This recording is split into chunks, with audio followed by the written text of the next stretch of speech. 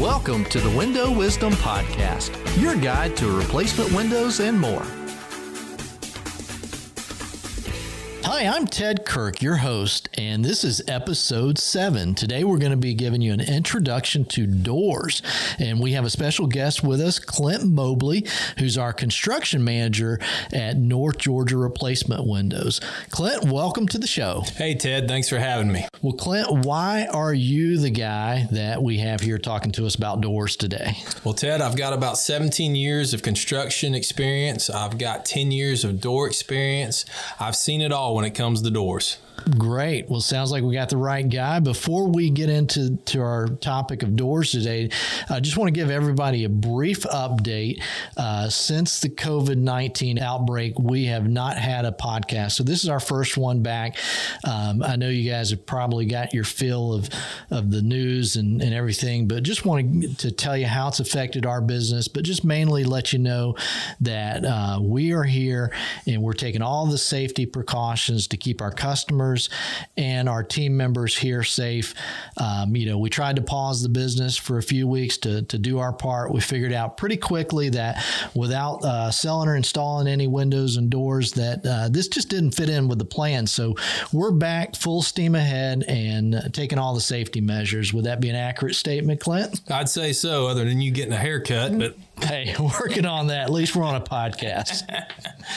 So all the types of doors that we offer here, they range from an entry door to patio door, sliding doors, French doors, bifolding doors, any specialty type door. We've got a lot of different options when it comes to doors. Clint, can you give the homeowners some helpful advice for those out there looking for new doors? Yes, I'd say the very most important thing is picking the right product for the situation of what you're putting in. So what I mean by that is if your house is facing the sun, getting a lot of sun, it's very important that you're picking the right materials that will hold up in that sunlight over the years. That's important. What about the installation side of things, Clint? Can you speak to some of the pitfalls of poor installations, some of the things that you've seen, and specifically, how we do it differently? Well, I mean, we could spend here for all the hours for what I've seen that's wrong with how to put a door in. But basically, a door installation, it needs to be level, it needs to be true, it needs to be plumb, and it needs to be square. That's the most important part of putting a door in. What we do different than what most people do different in the fields, we use what we call seal pan. We're flashing underneath the door. We're using all the right sealants with OSI sealants, basically really watertighting that door because the doors are made to leak over time. It can rot out your subfloors. It can cause some major damage, but we really take the time on sealing that pan, flashing tape first, and really sealing it up so if water ever gets in there, it has a way to get out and won't rot out your subfloor. So let's talk a little bit about the door construction. Doors are made from a lot of different materials. We primarily specialize in fiberglass because it does hold up to our heat and humidity here. We do some hand-forged wrought iron type doors, a few clad options. We don't really recommend wood doors for our climate. But the other thing with doors is you got something besides the panel. You've got all the framing around it. So it's important to make sure that part is also a low maintenance material as well. With these different doors, you can get a variety of different finishes.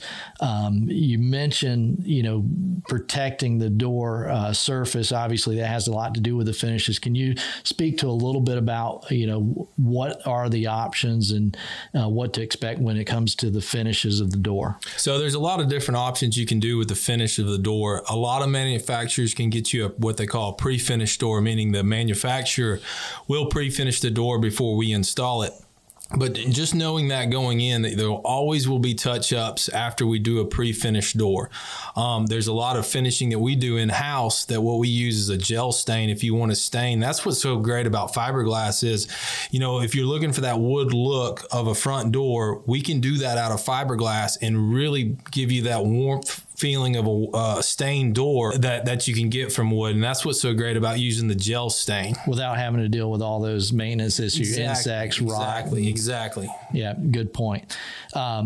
before we go, I'd like to talk just a little bit about warranties as well. And, we talked a little bit about using the right materials, the door, the sealants, the proper procedures, putting in the flashing systems underneath the seal pan that you referred to. And when you do everything right, then you're able to offer a extensive warranty. And I think this is really what separates us from a lot of our friends in the business, where this is what we specialize in, replacement of windows and doors. So we want folks to do it right, do it one time, not have to fool with these projects over and over.